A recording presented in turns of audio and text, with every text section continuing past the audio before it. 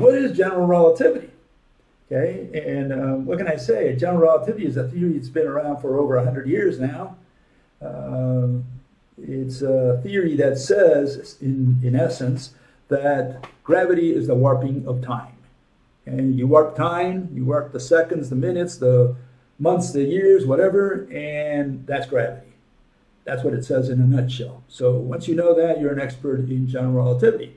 And this comes from this fellow here who wrote a paper. It says, general relativity is a tensor field theory of gravitation with universal coupling to the particles and fields of the standard model, meaning quantum mechanics.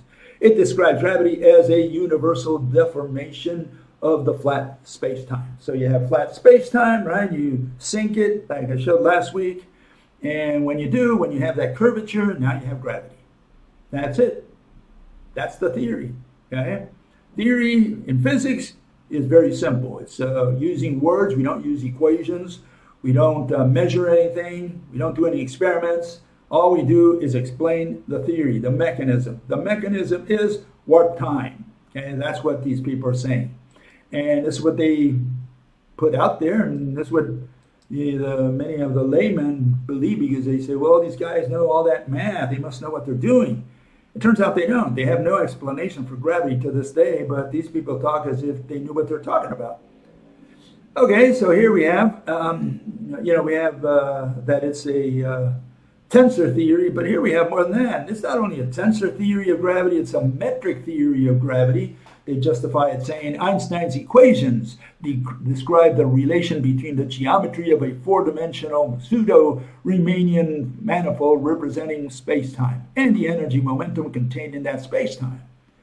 It's also a mathematical theory of gravity. It's justified as follows. The mathematical code, which encapsulates the entire theory of general relativity, represents 16 equations, 6 of them duplicates, which define the nature of space, light, and travel in our universe. And it's also a geometric theory of gravity, and we have the quotation of John Wheeler says, space-time tells matter how to move, matter tells space-time how to curve. And there's also a field theory of gravity. I don't know what kind of field, it's a poppy field, who knows what kind of fields they're talking about. So we got to look at this word field because it underlies all these concepts here, okay? And so, we need to get to the bottom of what general relativity is about. And what it is about is all these words that they use. They say it's a field theory, a tensor theory, a mathematical theory. None of those are physical objects. We want to know what kind of physical object underlies the theory, because they're going to talk about a mechanism of gravity. Especially today, we're going to be dealing with the, tests, the confirmations of relativity. Mm-hmm. So what is a confirmation? Well, it means you're going to do some kind of test out there, something.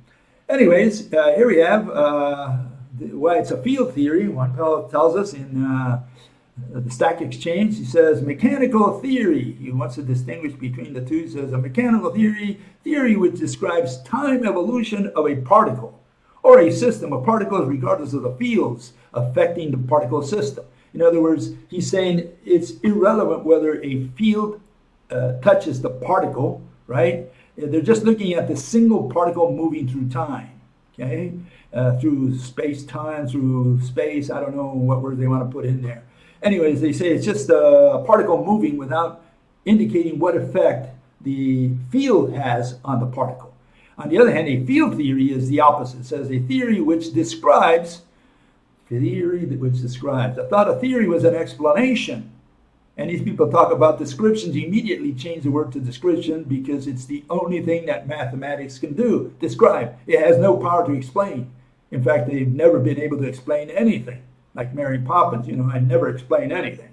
And so it says a theory which describes time evolution of a particle or a system of particles, taking the effect of fields on the particle or system. Right, so he's looking at the effect of a field on the particle into account and describes time evolution of fields themselves. Okay? General relativity is clearly a field theory because the Einstein field equation, right, and there you have it, is an equation of motion for the field. Okay? At each point in time, and the metric of space-time, which is position-dependent, hence a field, is determined by the energy-matter distribution. Okay, so they're looking at all this fuzziness out there that they don't understand, which is this word energy and this word field, and they say that affects whatever object moves through space-time. And what is space-time? Was the energy and the field that they're talking about.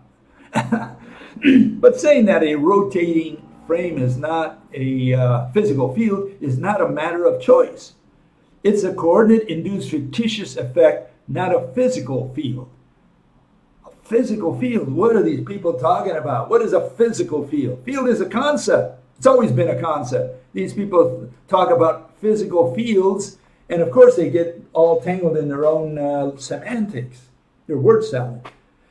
These people are saying that you have these fields and that they're physical, whatever that means. Physical means that it can bring down a wall, a concept called a field, a region. Is that what a field is? Just a region of numbers? And so this is where the problem is. So we look at the word field, and here it is, a quantity. That's what it is. A field is a quantity represented by a number that has value for each point in space and time. And then you have a breakdown of each one of those words. Keywords. Number, mathematical object, they call it. No, it's not an object, it's a concept. Value, an indefinite mathematical object. No, it's not an object, it's a concept. Point, an exact location in space. Space-time, any mathematical model which fuses the three dimensions of space and time. Space is the fundamental space. I love that one. That's a good definition. Space is the fundamental space. And time, the continued sequence of existence and events that occurs in irreversible succession from the past, which is time, through the present, which is time, into the future, which is time again. Okay? And irreversible, they've even reversed that, you know. The irreversibility of time is now, all you have to do is put a negative sign in front, and then you have reversible time. They can do anything in math. In math, it's absolutely the world of wonders. You can do anything, cheat, lie, everything's accepted. Okay, so we want to really understand what a field is, at least from a physics point of view. What were they talking about all these years? And, you know, Faraday told us exactly, or more or less, what his notion of field was. He's the guy who invented the word, so hopefully we pay attention to him. And he says, I cannot conceive curved lines of force without the conditions of a physical existence in that intermediate space. In other words, the space is what he called the field, but he says there are these lines of force which are physical. And today they've gotten rid of all these lines of force, and they say, well, those are not physical. We just use them to represent magnetism or whatever, right? And we have good old Max there, Maxwell as well. He also says the following. He says, field, a space in the neighborhood of the electric and magnetic bodies. In that space, there is matter in motion. Matter in motion. Okay, so field is a region where there is matter in motion. That's what it means from a physical point of view. From a mathematical point of view, matter in motion is just, I mean, it's just a bunch of field is just a bunch of numbers. Okay, it's with units. And they get weaker the farther away you get from ground zero. So you're talking about gravitational field, it just gets weaker. You're talking about a magnetic field or electric field, it just gets weaker as you get farther out. That's all it is. So it's just a region of numbers. Okay, that's all it is. Okay, so here, let me illustrate for you what a field is. Okay, watch carefully. Here goes.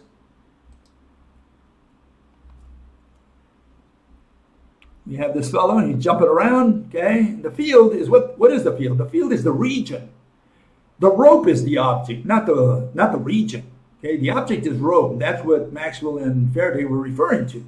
Okay, and yeah, the region is what we call the field. And so this is where the problem is. You know, that all these people never understood that a region between two magnets, for example, right? It's got something in there, some physical object that we cannot see or touch. Therefore, it's no use going to the lab and trying to figure out what that is. The only way to figure that out, you sit in your office, put your feet on top of your desk, beer on the right hand, beautiful girl on the left hand for, you know, inspiration. And you have to think and try to visualize what could be in that region. You're not going to go to the lab and figure out magnetism. There's no way you can touch it or see it. So why are you wasting your time? You know, we've already done a million experiments with regard to magnetism and gravity, and they never figured it out. Why? Because they never figured out that they have to put an object in there, an invisible, intangible object. And it had better be invisible or intangible, because if you make it visible or tangible, you know, like you say, hey, I proved it in the lab. I was able to touch it with my hand, you know, touch me hands. No, you cannot. You cannot touch it. If you touched it, for sure, it's not what Mother Nature has out there. For sure, it's not the so-called field, or better yet, the mediator of the field. The field is the region, whatever's moving in there, whatever physical object in there is in there, you cannot see or touch. So you cannot go to the lab, you cannot say, I experimentally proved what's in there. You can't do that. You can only visualize it. You can try to imagine it. That's it. And a lot of people don't understand that. In fact, all the mathematicians ever since, you know, Pythagoras all the way to today, never figure that out, that you need to put an object in there and that you cannot run an experiment. You have to imagine, you have to visualize it. Okay, here we have confirmations of good old Einstein. That's what we're going to look into today, now that we've looked at the introduction there for what general relativity is. It's got to do with this thingy called space-time. They're going to try to confirm it. And the first thing we need to mention is that they're not going to confirm it in a lab or a field. Okay, they can't do field work or go out there in the universe and say, oh, we've confirmed the field. No, you can't confirm the field. You cannot prove the field. You cannot detect the field. All you can detect is that which is tangible or visible. And so it's no use going to the lab or field, which is the way they intend. These are the confirmations, the tests, the proven tests of relativity, or the ones they boast about, that they ran to confirm general relativity, meaning that space-time is real. Okay, that's what they've done here. And so you cannot use your eyes or hands, because we're not going to the lab or to the field. You can't see or touch that which is invisible and intangible. And certainly you can't detect concepts. You know, these people go in there and they use words like field and energy, and these are concepts. And they never realize this. You know, time, it's a concept. How do you plan to detect time? You know, with a clock? Catch the minutes and seconds with a clock? Is that how you do it? And so all the confirmations or alleged confirmations of general relativity are indirect. They're inferred, okay? Because you can measure the visible, but you can only infer the invisible and intangible. And so all the confirmations of GR are based on irrational assumptions about the mediators. Why are they irrational? Because they are all abstract mathematical concepts, which they treat as objects, and they say, oh, we've confirmed the field. How did you confirm the field? How did you confirm the wave? How did you confirm space-time? If all these are concepts, that's the problem. What did we say the other day, last week? Space-time, what is it? A bunch of number lines. That's all it is. And so to say that you are able to confirm through an experiment that the number lines warped, you know, you can do that. You can explain a theory at best, right, that you warp the number lines. That's already irrational. But to say that you went to the field, you know, out there in space, and that you actually proved the existence of warped number lines, now that's getting even, you know, deeper. You really fell into a rabbit hole there, okay? Okay, so let's start at the beginning. How are we going to prove it? Well, let me show you an analogy how these people done it, okay? And you go to a friend's house. Okay? You go to a friend's house, and you see this. You see a curtain moving. And your friend tells you, oh, by the way, you know, what you're staring at there is my grandmother moving the curtain. Oh, is your grandmother in the room? Oh, you bet she is. She died many years ago. Oh, I see. She died many years ago, and she's moving the curtain. Well, yeah, I mean, this was her house, and she doesn't want us to sell it. She always said that. And so, she comes every now and then, moves the curtains to let us know that she's watching. Okay. How do you know it's your grandmother that's soon? Maybe if you close the windows, Says, well, what else can it be? Okay, what else can it be if not my grandmother? This is a haunted house. And so this is more or less the argument that you're going to see here throughout. This is the argument. These are the arguments that they raise, that the relativists raise on how they proved general relativity, space-time, and all these good things, black holes, and etc. Okay, and so here's a summary of the first three tests that Einstein proposed. Okay, comes out of the Wikipedia. Albert Einstein proposed three tests of general relativity, subsequently called the classical tests of general relativity in 1916. He suggested the perihelion precession of Mercury's orbit, the deflection of light by the sun, and the gravitational redshift of light. Those three were the predictions, as they call them in mathematics. The predictions. And if these predictions came out to be true, well, then you've proven, right? And Einstein added, this is in a letter he sent to someone, I think he sent it to the, I think it was to the press, to the newsman. If a single one of the conclusions drawn from it proves wrong, it must be given up. To modify it without destroying the whole structure seems to be impossible. In other words, he was raising the stakes. He's saying, it's all or none. I'm going to put all three of them in there. It's got to be all three or none of the three. And so, it was like he was putting his name on the line that if all three turn out to be true, well, he obviously was right, correct. He proved relativity, space-time, whatever, right? Okay, let's go with one of the first ones here. This one is the light bending, okay? And some of you have seen this in the past. But let's just illustrate it. Here goes.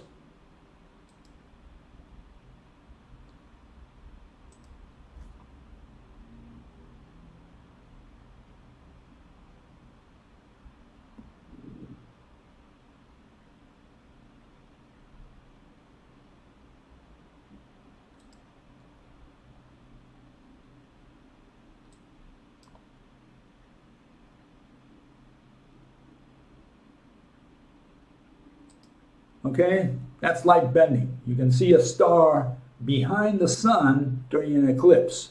Okay, you can see the light of that star. So they say, well, light must have bent around the sun and the moon and come to your eye. Okay, and well, there's a couple things we talked about in the last couple weeks about this, so let's go through them real quick. The first one is the double slit experiment, also the bending of light, but they don't call it the bending of light here for some reason. Partly because it's not done with mass. It's not a gravitational effect. They say this is the interference effect. And the way they could explain it more or less with waves, they have a mechanism. The problem with waves is there is no such thing as a wave. They cannot explain it with particles, and the way they explain it is saying that, well, a particle can be anywhere. And so if it can be anywhere, then obviously it can be anywhere on the wall. The only problem with that is that if the particle can be anywhere at random, you would not get those specific fringes every single time and consistently. You could get them everywhere, all these particles everywhere. And that's not what they say. They just show this and say, see, we did it with particles. We just said that the particle can be anywhere at once. They interfere with each other, and that's how they made the fringes. And we don't have to do any of that. We take a little bit of both. We like the wave explanation, and we say that if we have a rope tied from every atom from the flashlight or the laser pointer or whatever, and we point it at a needle, okay, we don't have to turn any corner because every atom in the needle, at the edge of the needle, is connected to every atom in the flashlight, and every atom in the edge of the needle is connected to every atom on the wall. Okay, so now we have interference pattern. There you see it, okay? And no problem with that, as I explained the other day, all you have to do is you can simulate it with your hands, right? And you have your hands, let's see if I can do this, like this. And if you move your hand to one side, right, let's do it the other direction, like that, you can see how they slide with respect to each other. What does that mean? That they can be offset by half a link or whatever, and that's why you see the fringes. You have destructive interference and constructive interference with a rope, and I've explained that in the past. You have the atoms pumping at a different rate for things that go below the visible range and things that go up in the visible range, which is why we see these fringes. Okay, anyways, here we have Andromeda, you know. I've shown this in the past. If light bends, first you got to tell me what light is. And the question is, you know, if light is made of photons like that, or if made of a single piece that extends from Andromeda all the way down here. Otherwise, you have to tell me where the photon begins, where the photon ends. Okay, are we saying that we have a series of photons, one right after another, coming towards Earth, all the way from Andromeda? Or are we saying that it extends? And so, yeah, the physical nature of the mediator of light is very important in this case, because you have to tell us, you know, there's no such thing as a wave, so you have to tell us what the wave is made of. And particles, discrete particles, you cannot explain this phenomenon because, again, you know, you have one right after another. First, a series of particles can never travel straight. That's the first problem, and I explained that the other day. And then the question is, you know, you have one right after another. Where does a particle stop? Where does it end? You know, where does it start and where does it end? You have to identify all this before you can do your theory. But then this has to do with bending of light. One in the case of the slit, they just say it does so. They don't know how it's bent. They can't do it with waves. They can't do it with particles. They just say it is so. So they don't have an explanation really of why the fringes are there. But it's not a gravitational phenomenon. It's not a mass-related phenomenon. On the other hand, anything that is out there, you know, in space, that is alleged to be a mass/gravitational phenomenon. Okay, and so what's the issue? Let's debunk that. Debunk? Did I say debunk? No, we don't debunk in science. All we can do is show you the irrationality of what general relativity proposes. And here it is. Here we have a laser, right? We're going to point it at a mirror, and that mirror reflects it back to another mirror behind the laser. And we can do this in different ways, but this is just one setup. Okay, so here's bgaede's experiment that showed the irrationality of what general relativity proposes. Okay, we have this, right? And now what happens? Well, they say that mass bends or warps light. Okay, so let's put a bunch of trucks, okay, on one side of that beam, full of all kinds of garbage. I mean, we can put tons in there, as much as you want. And it should deflect the beam a little bit, at least, right here on Earth. And so the question is, if we do this experiment, will it really bend the beam? Let me make a prediction for you. Now, we don't do predictions in science, but these idiots, you know, they talk about predictions. Okay, let me predict that light will not be bent by mass. Okay, put as many kilograms and many tons as you want on those trucks. You know, fill them with landfill, whatever you want, garbage, and it will not bend the beam. Okay, only these mentally retarded mathematicians talk about the bending of light. Okay, rope stretched tight, can't bend it, no way. But there's also another way of showing this. You don't have to get a whole bunch of trucks full of garbage, right, to do this. Much easier way. You can do it today. You can buy a couple mirrors, right, out there, and do the experiment known as ray reversibility, the principle of ray reversibility of optics, and one that cannot be assaulted at all. Okay, and that is that light retraces its exact path. Okay, so when you send it through a prism into a mirror, then back, the light always travels in the same exact path. That's impossible with particles because the entire planet moved, the room moved, the universe moved, the what is it? The sun moved. Everything moved. Certainly, you move with respect to the particles which are suspended in air, so to speak. The particles have no reason to stay their course. There should be a curvature there, and it's not. It's always done with straight lines. And so here it's a little exaggerated just to show the point. And the point is that, light always retraces its exact path.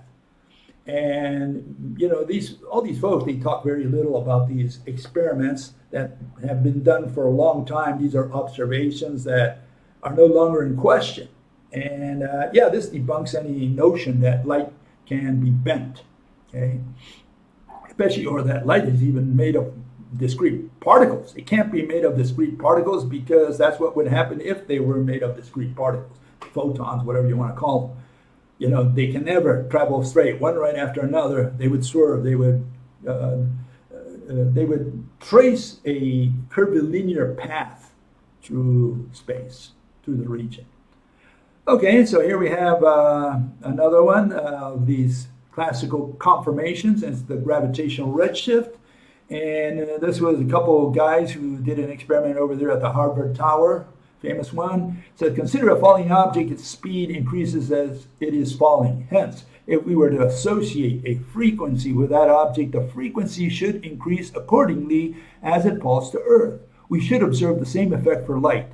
So let's shine a light beam from the top of a very tall building. If we can measure the frequency shift as the light beam descends the building, right, we should be able to discern how gravity affects the falling light beam. In other words, they're saying that gravity, whatever that is, right? Mass, right? There's more mass towards the bottom of the Earth, on the surface of the Earth than up, in space. That's what they're saying. So gravity is going to affect light. Light is going to suffer some, frequency change simply as it approaches a mass or bigger mass, okay?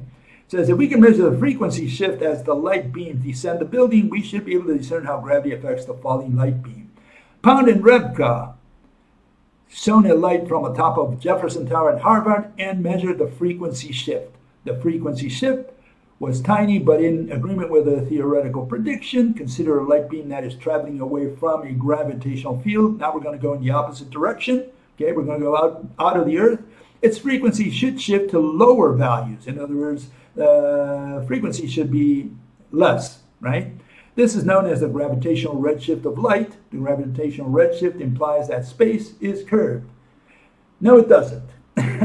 No, it doesn't imply that space is curved. What's curved is your mind. It's warped. You got a warped mind, okay?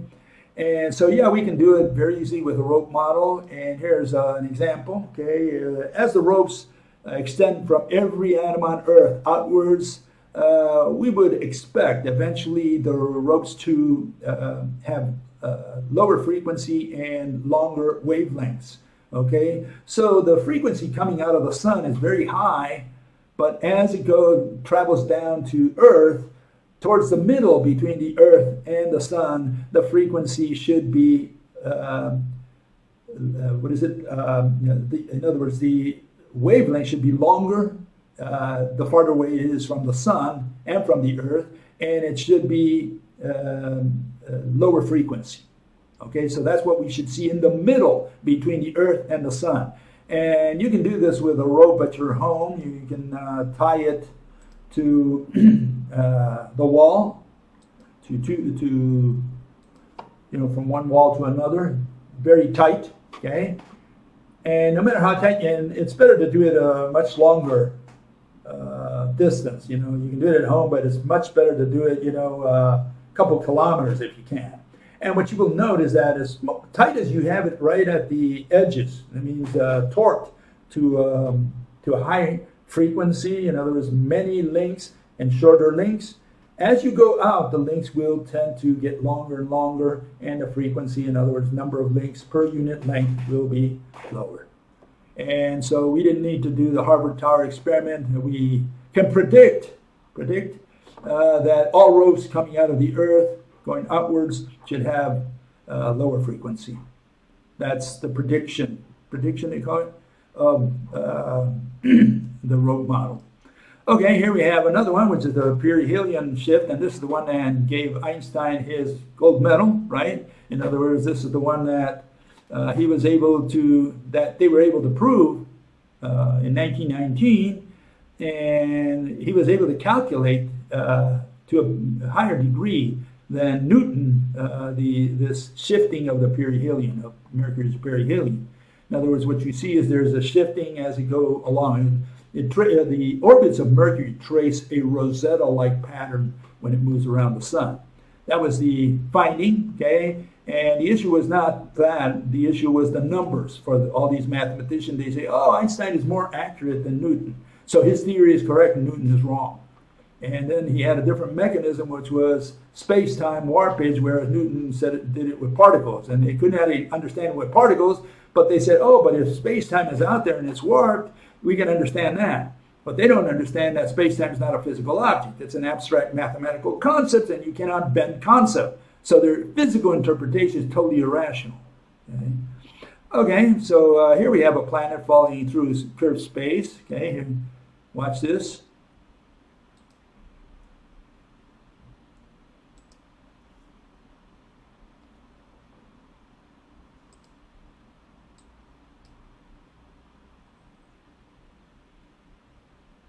And this is what they say is happening with Mercury. Essentially, it's following curved space, you know. So because of that, Einstein got his medal. In fact, here we have the newspaper from the day that Eddington gave Einstein his gold medal. There is it. Okay, found it. Einstein wins tic-tac-toe gold medal, right? And so he had this equation. He won the tic-tac-toe contest, I guess. So yeah, it was Eddington who made Einstein famous by proving, by demonstrating, you know, whatever they call it in mathematics, proving that space-time, especially time, is warped. Seconds are warped. You figured it out. Okay, there are more modern tests of general relativity, and here let's go through them real quickly. The first one is the gravity probe B. Okay, and this is NASA sent a probe in the 1970s and proved the lens-theory frame drag effect. They're saying that when the Earth spins, it drags time around itself. Okay, that's what it was all about. Celestial objects that drag time around as it spins, and these were the mission objectives from NASA. Gravity Probe B is a NASA physics mission to experimentally investigate the geodetic effect, the amount by which the Earth warps the local space-time in which it resides, and the frame dragging effect, the amount by which the rotating Earth drags its local space-time around with it. Okay. Give me a second here. Okay, so what are they talking about? Well, they're talking about this. This was put in by Brain Green, okay, and he illustrated what these people were up to. Here it goes. Watch carefully. For over a year, Gravity Probe B orbited the Earth while NASA monitored whether the Earth would actually twist space. The data began to trickle in, and there was a problem. The gyroscopes were experiencing a tiny, unexpected wobble, and to clean up the data would cost millions. Over the next 2 years, the problem with the data was solved, revealing that the axis of the gyroscope shifted by almost exactly the amount predicted by Einstein's equations.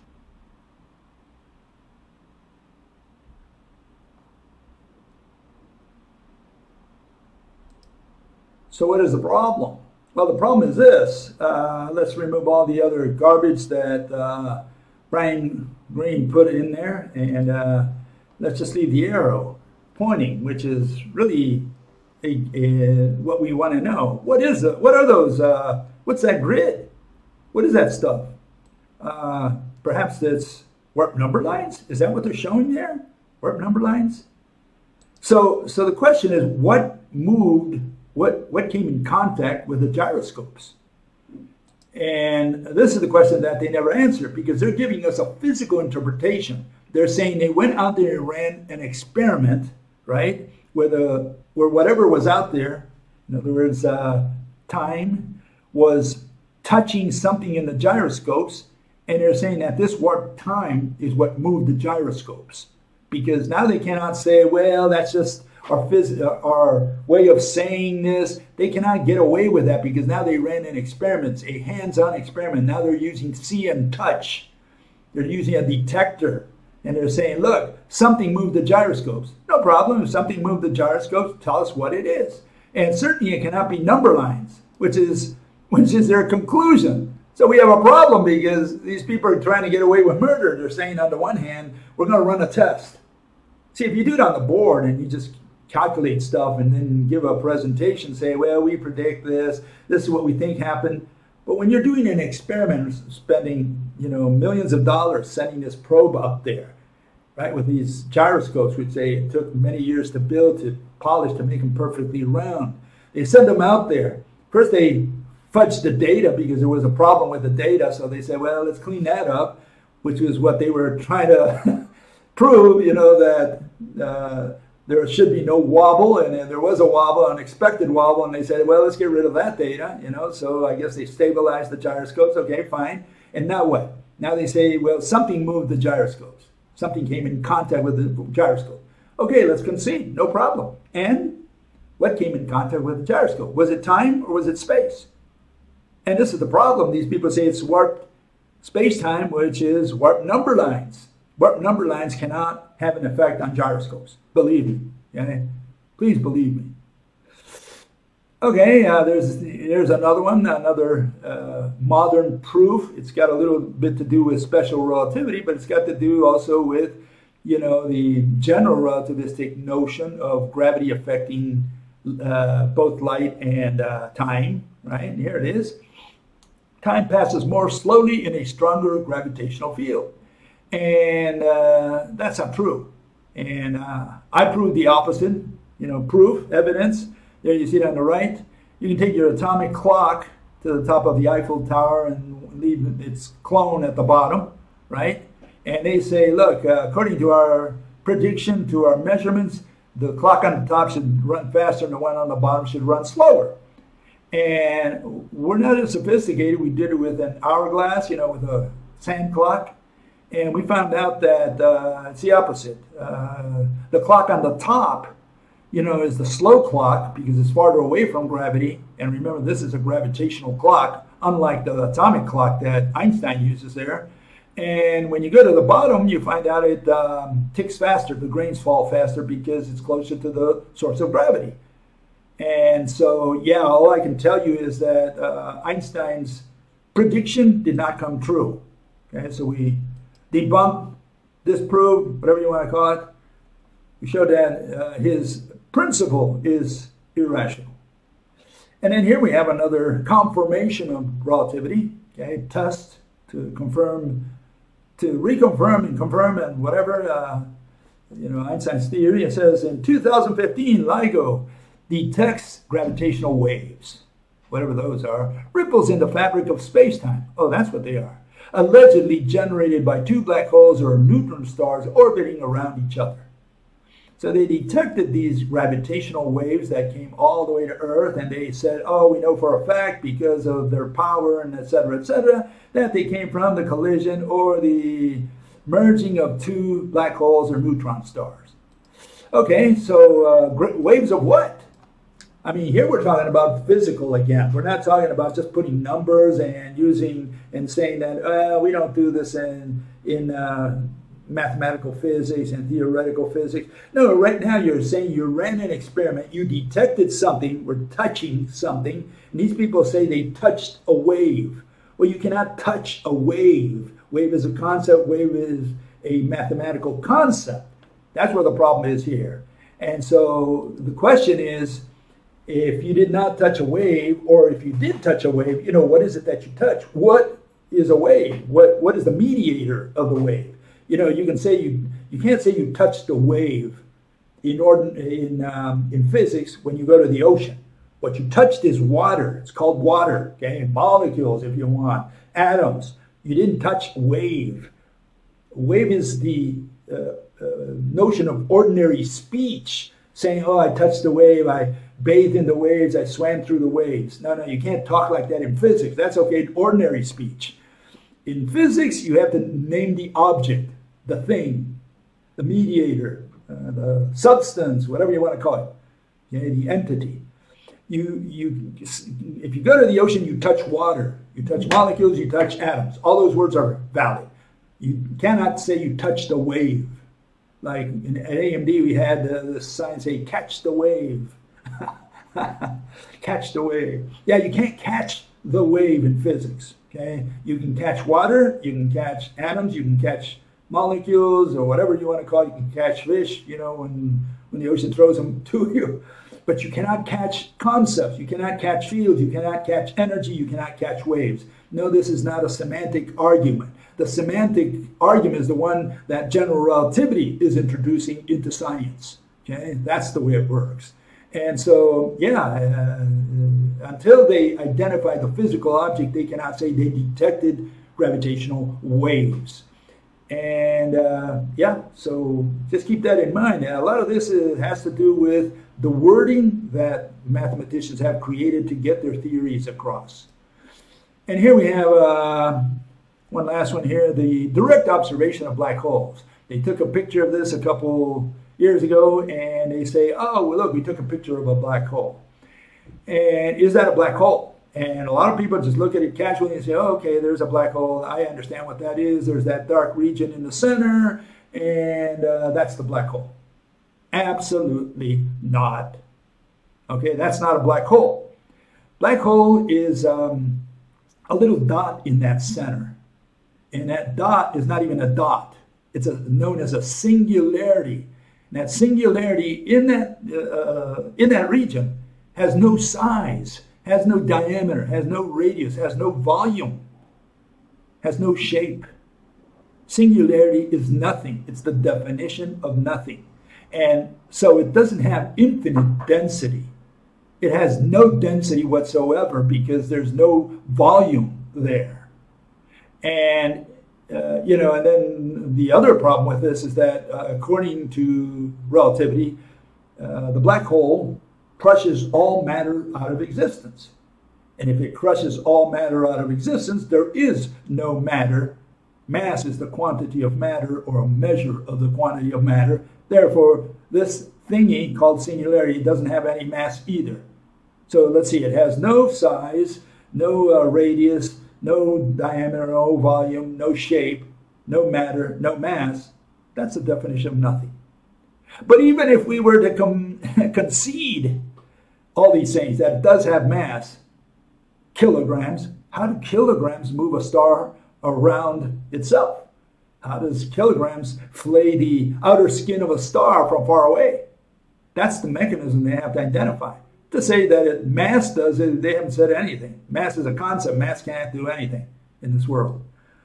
Okay, and so when you get down to it, you say, well, how do they prove, these this black hole? And here you have good old Nobel Prize Reinhard, what was his name? Reinhard Genzel. Okay, and he says the following. He says, "An unambiguous proof of the existence of a massive black hole as defined by general relativity requires the determination of the gravitational potential to the scale of the event horizon." Okay, this proof can in principle be obtained from spatially resolved measurements of the motions of test particles, okay, in close orbit around the nucleus. In practice, it is not possible to probe the scale of an event horizon of any black hole candidate. Okay?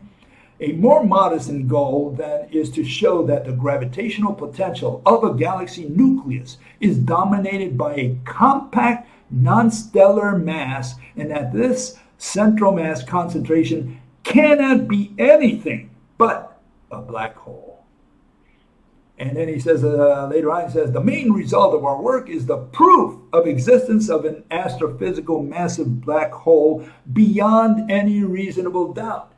He thinks he's in a court of law saying, oh, it's beyond any reasonable doubt, and the only thing it could be is a black hole. So that's how they proved it. They proved it indirectly, and they prove it with mass, which is not a physical object. Mass is just a concept. Black hole crushes all matter out of existence, and nevertheless, good old Chandrasekhar proved mathematically that a black hole compresses, in other words, a star compresses completely to absolutely nothing, to zero volume, zero size. And he got the Nobel Prize for proving that mathematically. Okay, so you figure that out. And now let's go with the icing on the cake to closing arguments here. We have good old Einstein, okay? And what does good old Einstein say? This is how he ended his days. I'm generally regarded as a sort of petrified object, rendered blind and deaf by the years. I have become an obstinate heretic in the eyes of my colleagues. And then in a letter he writes to someone there, to Bezos, he says, to Bezos, one of his friends, right?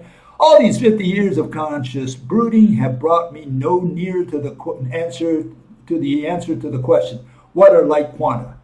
Nowadays, every Tom, Dick, and Harry thinks he knows it, but he is mistaken. I consider it quite possible that physics cannot be based on the field concept.